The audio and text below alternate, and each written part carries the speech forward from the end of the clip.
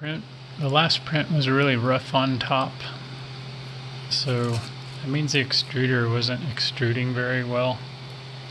And so I heated up the nozzle to 235 and then tried to retract.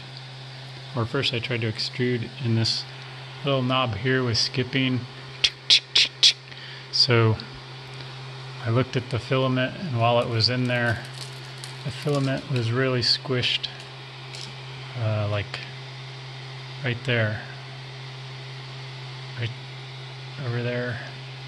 So that means it just wore out the filament trying to push it through. So you squeeze this here, and then you pull really hard while the nozzle is heated to get it out. And when I pulled it out, the end looked like this, which means there's probably some still in there. There's a little bulge right here, which means that was probably the part in the tip, so I probably got all of it. So now I go to get these little needles. They're actually acupuncture needles. And with the nozzle still heated, come up here, and I don't know if this is necessary, but we just put it in and out, trying to clean out any of the plastic. It's hard to get it in the hole there.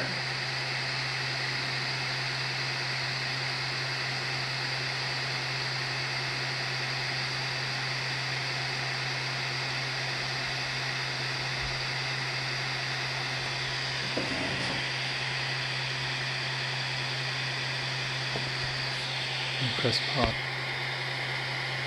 So I got it in the hole, and I can feel resistance pushing it in, so there's still plastic in there. So I just keep pulling it out and then kind of scrape off any plastic that's on the needle, stick it back in, pull it out. Yeah, there's a lot of resistance now. I see I got some stringies on there. So clean that out again. Watch out, don't poke yourself. These needles are sharp. And just keep doing that till it comes out clean.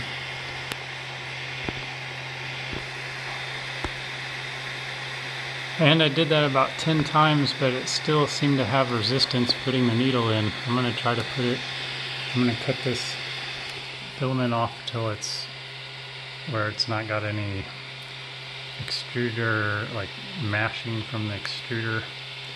And try to feed it in again.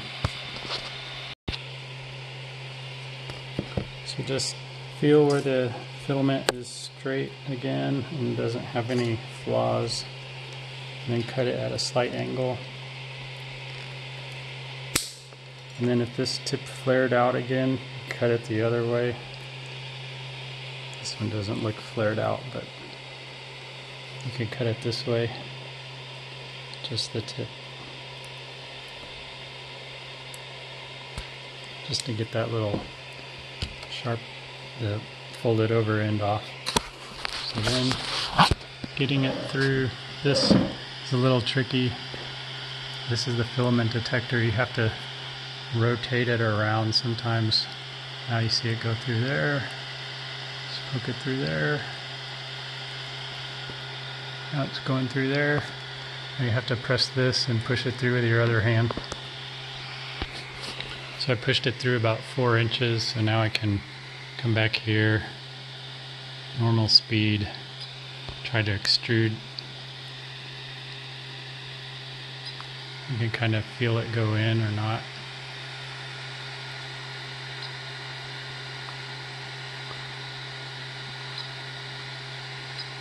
Yeah, it's pulling in now, it's going in. So it hasn't reached the hot tip yet, so keep doing that. With the white, you can kind of see it go through the white.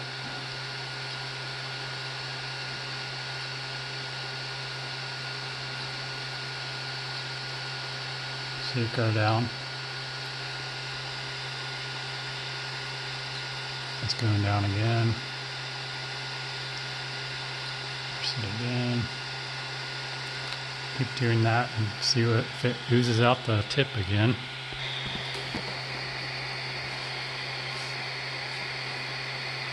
Should be reaching the hot nozzle.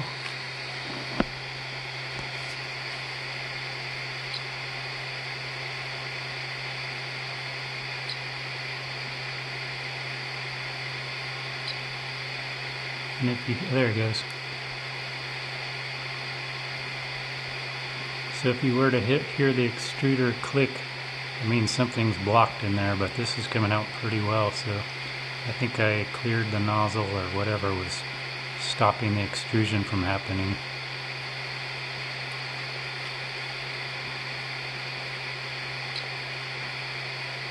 Now I'm going to retract 5.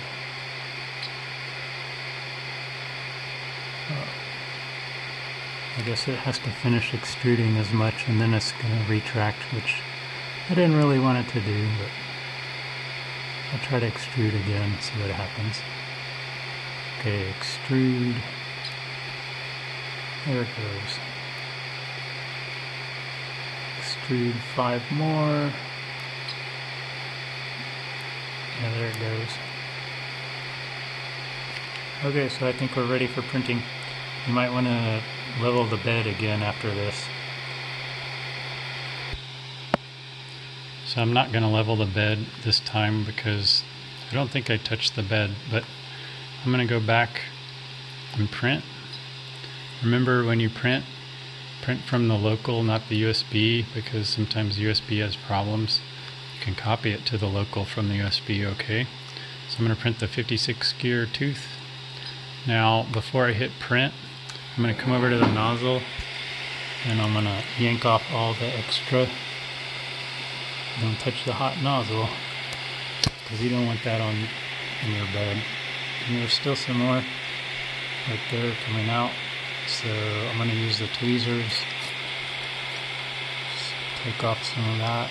Wait till it cools and then yank it off. It's kind of like a glue gun. Gotta wait till it cools.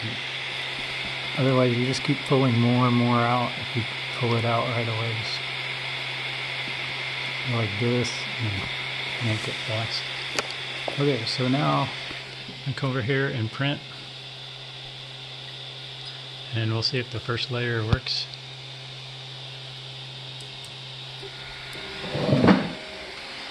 So first it's going to test the bed level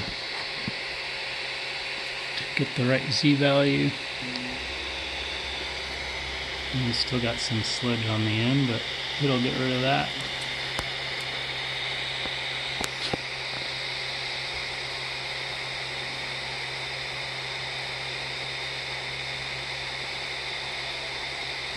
Uh-oh.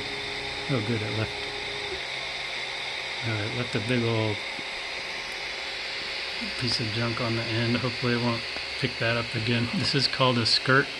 It does a skirt around the object first if you tell it to in the slicer. And this gets rid of extra extruding material off the tip. Also defines where the object will be printed, so you know that you're not going off the sides or anything crazy.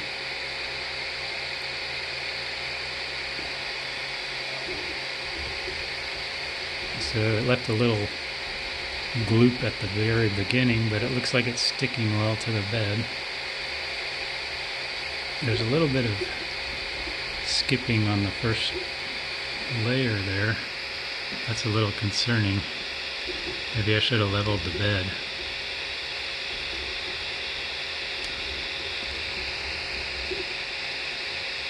I meant do the automatic bed leveling. Go over here to this side. Yeah, see how it skipped a little on the first layer? Sometimes that problem takes care of itself if you let it go to the second layer. Just watch it. Sometimes it smooths it out. Yeah, it smoothed it out okay there. So maybe it was too far down and the nozzle couldn't squirt anything out on the first layer. On those spaces that are kind of bumpy. We'll see what happens.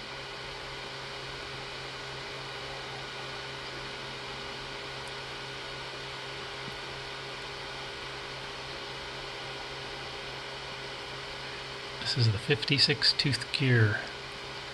Takes 3 hours.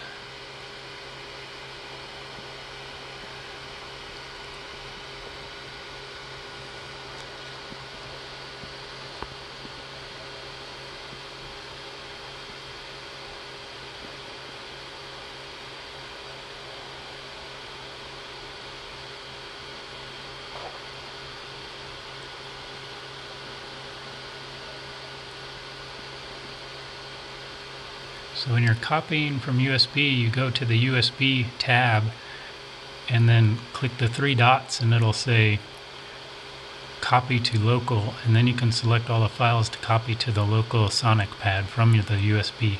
And that seems to work without giving any errors in the G-code file, which I kept getting when I would print directly from the USB. Okay, yeah, see that? It fixed the little bumpy areas. So this one will probably work.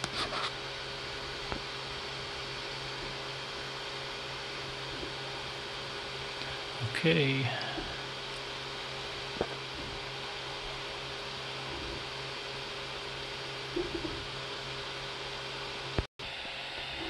So here is the mythical 56 tooth gear for LEGO compatibility, and it does work.